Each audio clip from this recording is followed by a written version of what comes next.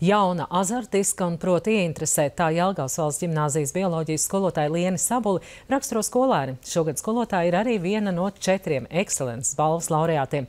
Konkursu, kurā tiek noteikti progresīvākie dabaszinātņu skolotāji, izvērtējot darbu klasē, Latvijas Universitātes Dabaszinātņu un matemātikas centrs organizēja jau 4. reizi no Jelgavas TV spektrs. Atšķirt bioloģijas skolotāju Lieni Sabuli no vidusskolēniem nezinātājiem būtu grūti, bet skolēniem tas patīk. Un dažiem skolotājas azarts un dzīves prieks licis arī vairāk pievērsties dabas zinātnēm. Kādreiz galīgi nepatika bioloģija, bet tagad pēdējā laikā sāk iepatikties. Un kas ir tas iemesls? Es nezinu, kaut ko sāku vairāk klausīties un sāk iepatikties. Un varbūt nedaudz gribu saistīt savu nākotni bioloģiju, tāpēc varbūt.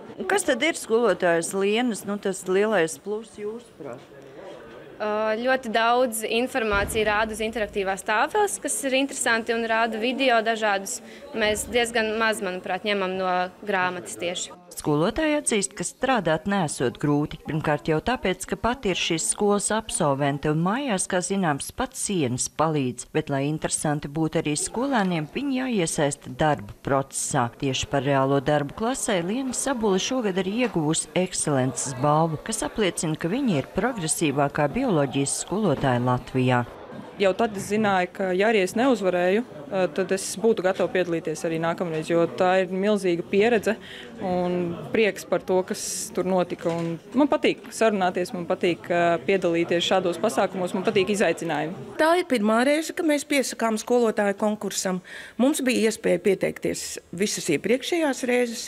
Mēs tā kā audzējām savu gudrību, audzējām savus muskuļus. Tagad mēs sapratām, ka mēs to darīsim arī turpmāk.